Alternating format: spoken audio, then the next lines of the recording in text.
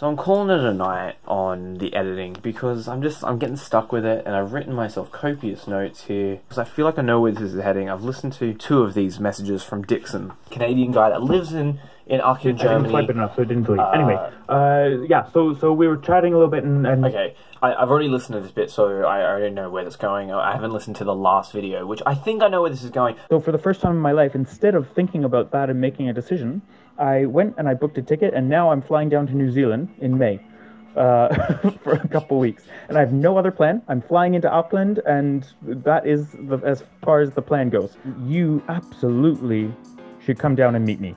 I mean, come on, Sydney to Auckland, that's not far. Come, and even if it's just for a couple days, I don't know how much the flights cost, but even if it's just for a couple days, come. So it's a good thing that in that 2 seconds, I booked a ticket, changed clothes,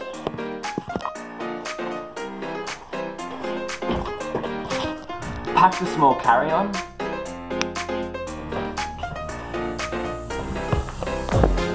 packed these hiking boots, packed my trusty water bottle, extra sharp, moisturizer, hard drive, too many socks, glasses, these aren't mine.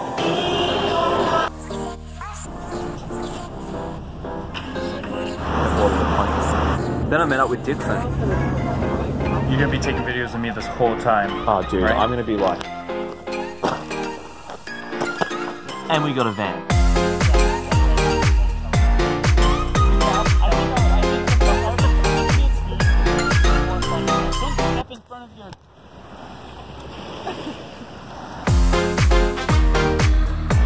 Yo! Seems like a smart thing to do on your first day. Let me explain. I met Dixon in 2016 in a bar in Edinburgh, and then within 24 hours later, we were on a road trip in Scotland. Now we're doing a road trip around the North Island of New Zealand. It's just on a lark. Sydney to Auckland. Yeah. Didn't know there was a 2-hour time difference and a 4-hour flight. I looked at the map and I thought, he could probably swim it, really. And I did. Well, no, I caught a plane. I'm looking forward to it. Should be good.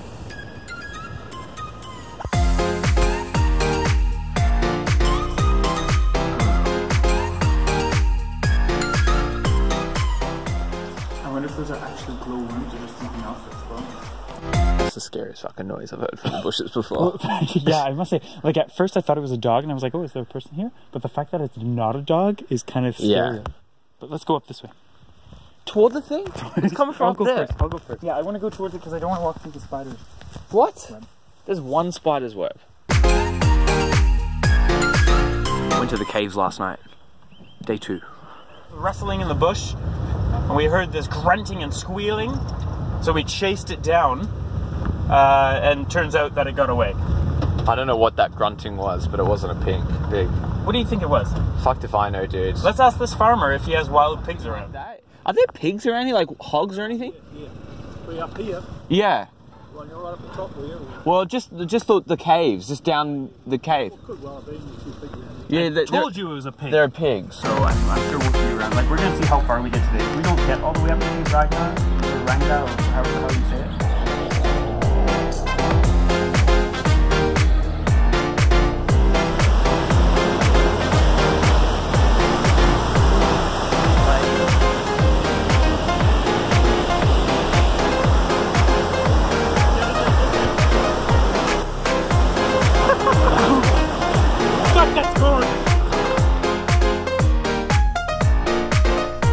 Ryan, why are you filming everything, man? Come on.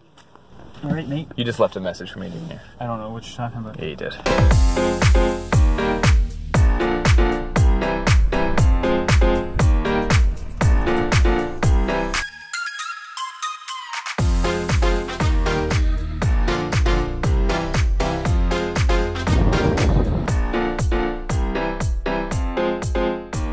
Yo. You checked out? Oh. What the fuck, you have 2 phones? Yeah. And you film on both? Yeah. So what have we done here? We've slept at the campsite last night. Woke up early, but it just took us a little while. Because these are the things we had to do. We had to go back to the supermarket. We had to get currency exchange. We had to get fuel. The currency exchange took a little while. And now we're at 90 Mile Beach. which is apparently only 60 miles.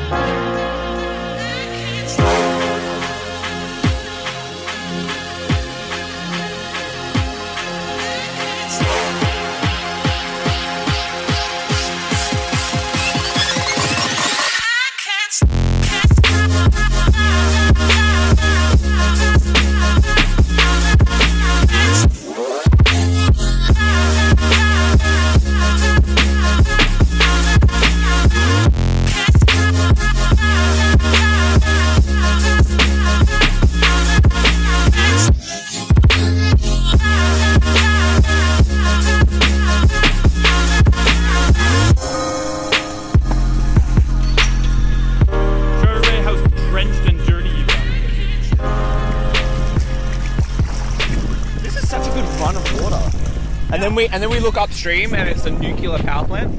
So we're just walking to like the northernmost part of New Zealand, of the North Island. And it's where two oceans meet. We are unclear on what the oceans are.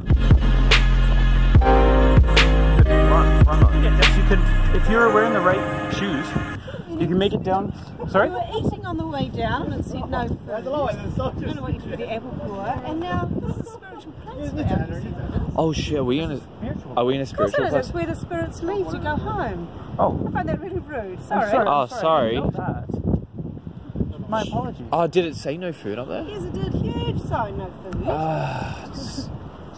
No, really sorry, yeah. We knew there was some no food places, but we didn't realise it was up here. Most Polynesian islands. What is this?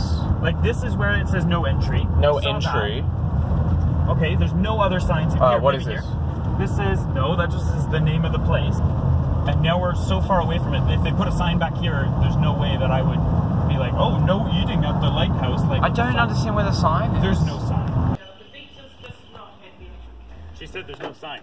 Yeah, she knows there's no sign. Which, you know, I do feel bad because, you know, that is a thing. But It's a thing. But if you don't know about it, then, you know, that's not really fair. You shouldn't expect everybody to have done reading. I think it was clearly only important to her. Yeah. Because she wanted to be in your vlog. I don't want to play. I'm trying to move this. I'm trying to video, but... Get rid of the chickens, they'll just move. They do, they'll get cars in here all the time. Wait. Well, I've just put... Move. That does not help. We thought we'd be up and then back down.